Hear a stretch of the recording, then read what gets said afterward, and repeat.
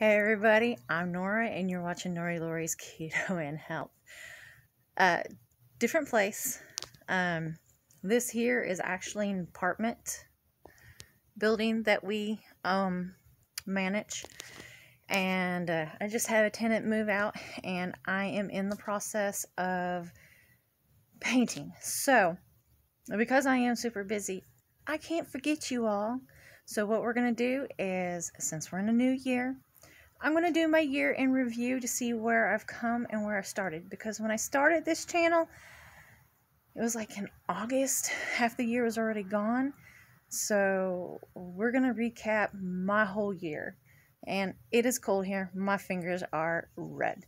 So let's dive into this year.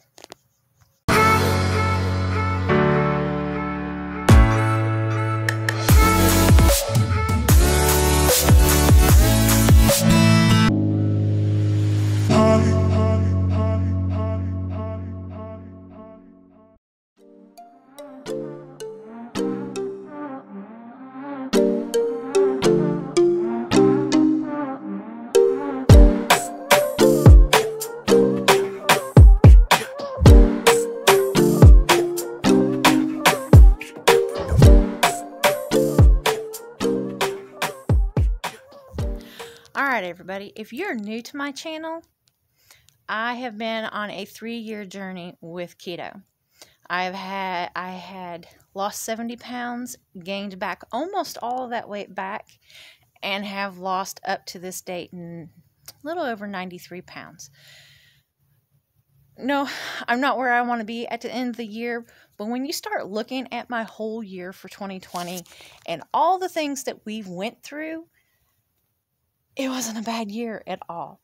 So I've got all this stuff written down, but I'm also going to I'm just going to make a picture to kind of show you. I'm going to talk about it, but I'm going to show you too. So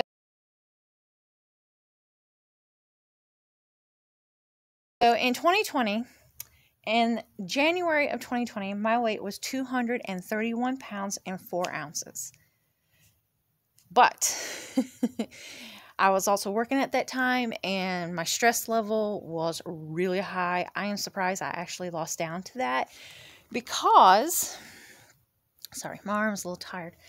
I actually hit my heaviest for 2020 in May.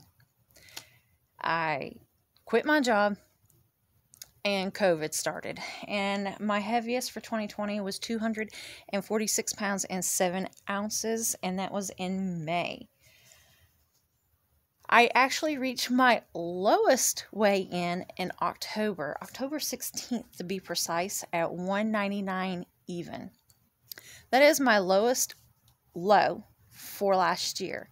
Unfortunately, my weight has went back up and I haven't been able to catch it again. So, when I weighed in Friday, because this is Monday, when I weighed in Friday, I weighed in at 204.8. And we are going to talk about that because I did cheat on Christmas and that affected my weigh-in for this week. When I weighed in that Monday, I was actually at 211 pounds. So to get down to 204, that was a lot of loss for that week. So that was pretty good. I'm not complaining because when you look back at it, I went from a size 22 to a size 18. Overall, over the year, if you start with my beginning weight from January to this January, it looks like I only lost 26 pounds and 6 ounces. But when we go from my highest to my lowest, it was actually 47 pounds. That was almost 50 pounds for the year. But because things affect your weight loss, it is not unusual to see these type of things. I was dealing with a lot of stressful things. Now, the end of this year, I was trying out a lot of new products. I was also making recipe videos. Those sugar substitutes, they caught me. They caught me, and I've been struggling. But I actually have pulled it in tighter like I said I was going to. And my goal is By the end of January, I'm going to be lower than 199. Okay, I'm going to have a new lowest weight, and I'm just going to make small goals for myself, because let's face it, we live in life and we've got to stick to the reality of what life brings to us. And there's just going to be things that's going to affect us. You know, you cannot predict stress coming in your life. You cannot predict a pandemic coming into 2020. And here we are in 2021, and it is not gone. And we're fixing to change administrations, and we don't know what is going to happen in that time, you know. So how's that going to affect that? And, you know, how's that going to affect us? So we may have new stresses that may affect our weight. So, you know, some of these things are just unpredictable. You're not going to be able to have that kind of control. And when we're on our weight loss journey, we want that control. We want to predict or say, yeah, this is going to happen. But it's not. And sometimes our old habits rear their nasty heads and said, hey, I'm not gone. I'm still here. I just pulled back. And now you're weak. And now we're going to have some fun. Even though it wasn't fun.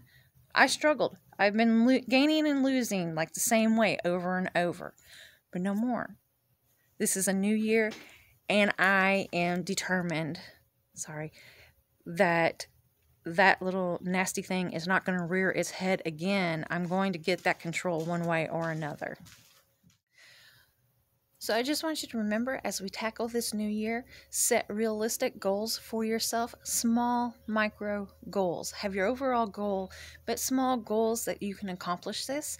This is what I'm going to do. And when I'm not so busy with this, I'm going to sit down and kind of make those goals for the rest of this year. I would ultimately like to try to reach my goal weight, and I'm kind of bouncing on what my goal weight is, so I kind of need to key that in. And I want to show some new research to you, because BMIs are like broad range on what weight should be for your, you know, your height. And I want to give you some new ideas on how to base where you might be at your ideal weight or size. So I'm going to want to bring some of that stuff to you, and just stay tuned. I'm going to have lots of new videos coming out. It is the new year, and I want to help people who are starting keto, so we're going to have a lot of beginning keto stuff. And then I'm going to kind of break some things down and probably post those on Wednesdays. So some weeks there might be 3 videos, and other weeks it might only be 2. It's just some new things that I am thinking about trying to get going.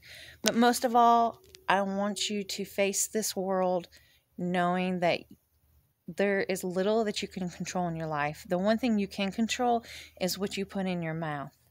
But I want you to approach your journey with grace and forgiveness for yourself, because you're not always going to be perfect. There's always going to be things that's going to come up that's going to affect your weight loss journey. So if anything else, come into this new year being able to forgive yourself if you've cheated, to forgive yourself if you've not handled stressful situations tactfully, and just give yourself grace and make your next meal keto. And as always, your journey begins with you. Pick a meat, pick a fat, pick a vegetable or 2, and just start keto. Don't overcomplicate it. I actually got a video how to start keto and keep it simple in 2021. I'll have this at the end of the video. Bye, everybody.